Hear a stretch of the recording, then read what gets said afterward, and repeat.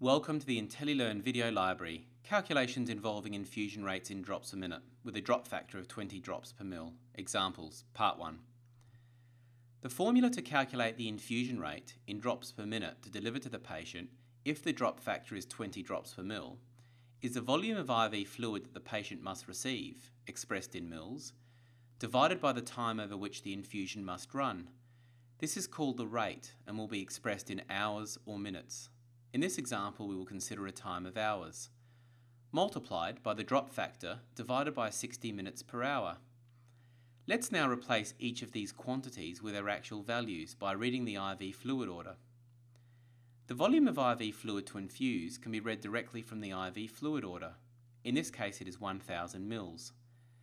The time over which the infusion should run is also written on the IV fluid order in the field called rate. In this case, it is 8 hours. The drop factor is printed on the packaging the infusion line comes in. In this case, it is 20 drops per mil.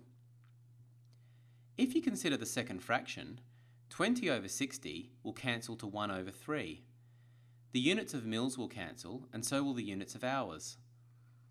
Multiplying by 1 over 3 is the same as dividing by 3. This means that if the drop factor is 20 drops per mil, you can divide by 3 instead of multiplying by 20 over 60. To perform the calculation with a calculator, enter 1000 divided by 8 multiplied by 20 divided by 60 and then press equals. The calculator will display an answer of 41 point with many sixes and then a 7. This must be rounded to the closest whole number.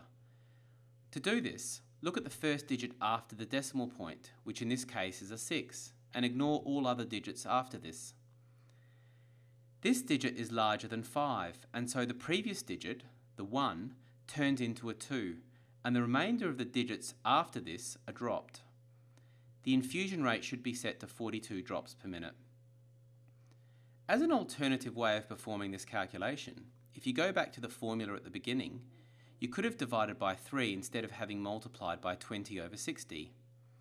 On your calculator, you would enter 1000 divided by 8 divided by 3 and then press equals.